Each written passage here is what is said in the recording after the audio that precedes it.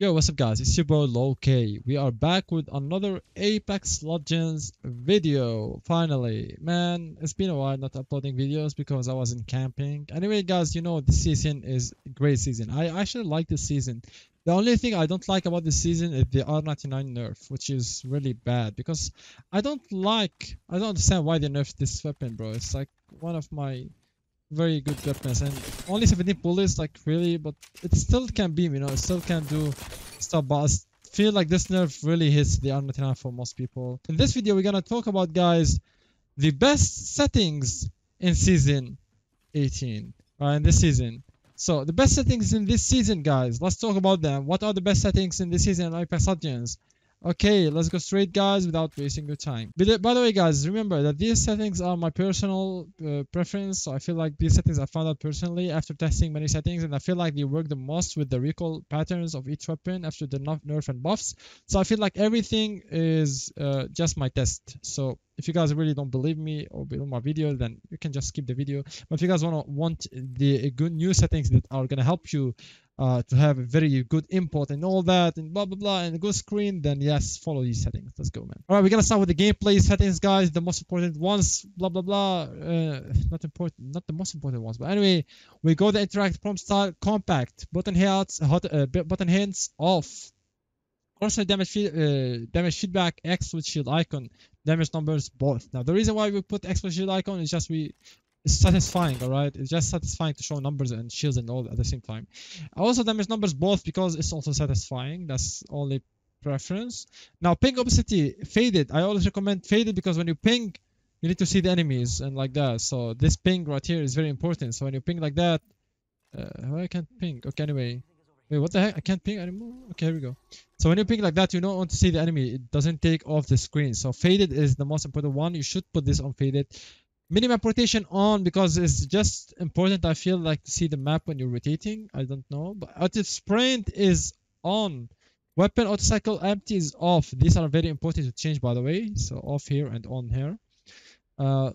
Okay, so we're gonna just skip all this right here, guys, because it's really not that much. Now we're gonna talk about reticle. All right, reticle, I use white. I feel white is the best reticle, in my opinion. White is just the best. When you aim, it's just white because it's like any color there is on the screen doesn't matter. The white one is just gonna be on, so you can see that it's white, blah blah blah.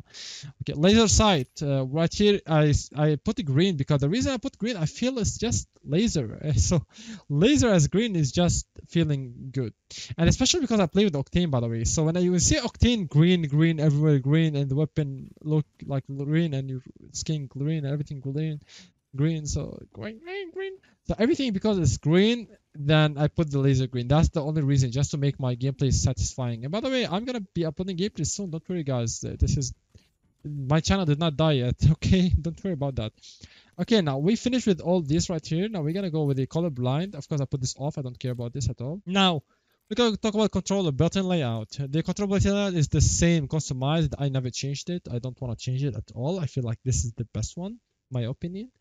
You jump with L2, you crouch with R3, you reload, interact and all with R2, you aim with L1, you shoot with R1. So yeah, it feels like it's cuff if you don't have a scuff. Now here's the everything is just normal. Crouch button toggle. I don't like using hold. The trigger that is unknown. Cursor speed just a little bit high. Now we're gonna go to the actual settings, which is the ALCs. Alright, guys. We are here in the ALCs. Now most of the people will be noticing, oh my god, I know these settings. Well, yeah, you do know. So these are the best Apex Legends Season 18 settings, and I'm gonna explain exactly why these I feel very, like, honestly the best. The only thing you want to change here is 4. Okay, so let's go. Now we start with 3% dead zone, 2% auto threshold, 4 response curve. This is a very balanced settings, close to linear, and very good to control at the same time. So it's not raw input, it's not really hard to use, it's very easy and simple, and it also has no recoil at all. So if when you play like that, you can be like, oh my god, my aim is just very good and my hipfire is very good and everything feels very easy to use. So yeah, 4 response curve, 3% dead zone, and 2% threshold is just my favorite. I feel like it's the best. Now, coming to upper optic settings, I don't use this at all. You can use it if you want. You can just put on the 2x right here, but I don't use it. I'm gonna show you why I don't use it. Don't worry, we don't need to use this because we have a secret right here. The yaw speed and pitch speed 500, 350. Now, most people will tell me, why you don't put this on 500? Because I feel my opinion, if you have this on 500, the hipfire is not gonna be good. The hipfire is just gonna be so bad because you don't need a very high up and downs. You don't need that. Why do I need that, bro? You just need it a little bit high just to make sure that you control the recoil of the hipfire, which is fine. So 350 is fine. I can control the recoil with it, which is fine. But I use the outspeed, which is turn left and right maximum, because I want to turn on.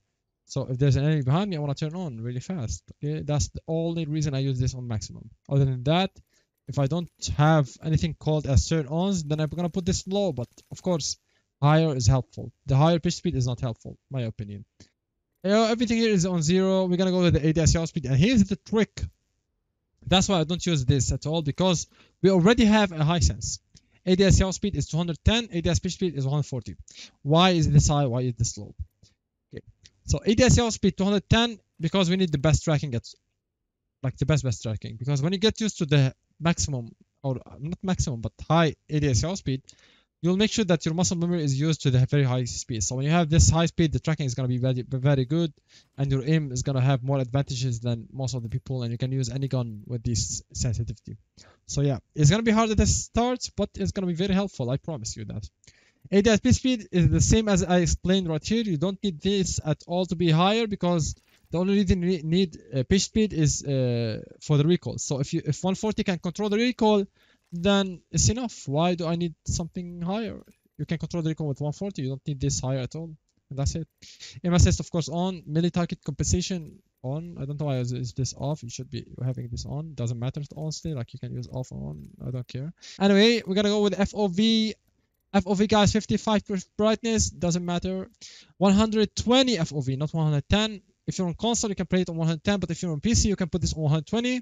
By going to the save data game, you can check on YouTube how to get 120 FOV in my videos. Just search low-K 120 FOV and you will find it. Print view, field shake minimal, and here is disabled, and everything is on low.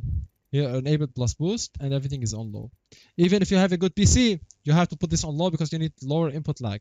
Doesn't matter what PC you have. All the settings, I don't really even need to talk about them because it doesn't matter, guys. It's just your opinion. No one has my headset. I don't think anyone has other people's headset.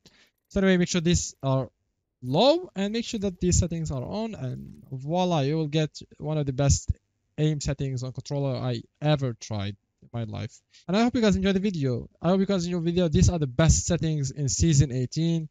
I hope you like these settings. You can try them out right now from the start of the season, and I hope it works all for you. See you guys in the next one. Peace out. Whee!